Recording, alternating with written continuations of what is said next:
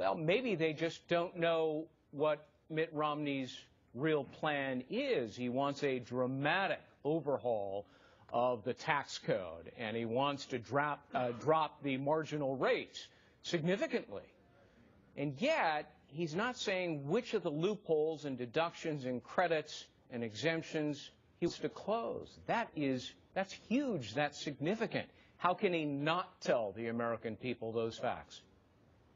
Well, let's back up for a second. This is a race about two dramatically different philosophies.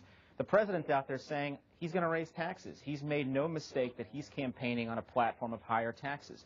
What Governor Romney and Congressman Ryan are proposing is they're proposing broadly lower rates, but they're proposing tax reform. And as you've said, they're going to get rid of some of this underbrush, some of the deductions and some of the exemptions that are clouding our tax code. Why won't he explain how and which ones and by how much?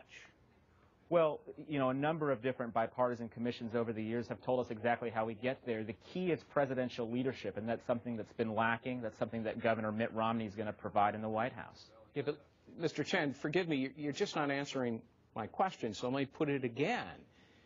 Which loopholes and deductions and credits and exemptions the president's going to get rid of would affect all Americans before they cast their ballot? Don't they deserve to know which ones are going, which ones are not, and by how much? Well, Greg, Governor Romney's been very clear that, first of all, we're going to look to curb deductions and exemptions for high-income taxpayers. And secondly, a lot of different deductions and exemptions are out there. We've got a lot of different ways to get there. This is about a process where Governor Romney sits down with the Congress to make decisions about what is going to be best for the American people. So that's it. He's not going to let them know ahead of time before fair the November and flatter. election.